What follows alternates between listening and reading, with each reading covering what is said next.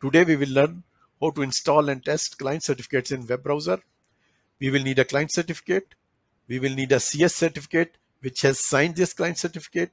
We will need to install both these certificates on web browser, which could be Chrome, Firefox, or any other web browser.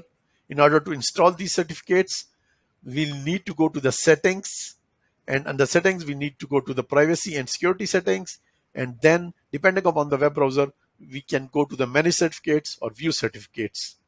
And then the next step would be we will need to import client certificates under personal certificates and CS certificate under trusted tool certificate. Shortly we will see a demo for this. In order to test client certificate, the first step would be to install client certificates in web browser, which I have just explained. The second step would be to run a web server. For this, we will use OpenSSL as server command, which will start a web server on localhost on port number 12345, and it will return an HTML reply, and we are providing it a server certificate and key and also CS certificate, and we are telling this web server to verify client certificate. So after that web server has started, we will write down that its address in our web browser, and in case if client certificate has not been configured, then our connection should fail. And if it has been configured, then web browser should basically prompt us for the client certificate. Okay, let's have a quick demonstration of all this. Okay, first step would be to start the web server. So we have started, it is listening for the connection. Now we will go to the web browser.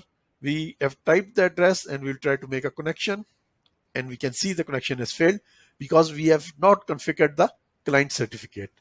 If we look at the logs, we can see the reason for the failure: peer did not return a certificate. So now we will go back to the web browser.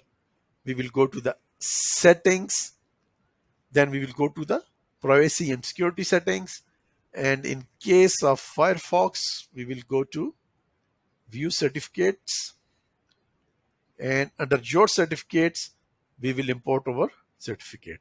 So for example, this is my monitor certificate. I need to provide my password, and now it has been imported. Then I need to import the CS certificate which has signed this client certificate. I have already done this thing, so I will just leave this step. Now again I will try to make a connection to the same web server, and this time we can see that connection succeeded and web server has replied back with this HTML information. If we go back to the server, this time we can see that connection has been established. I hope it is understood by everyone.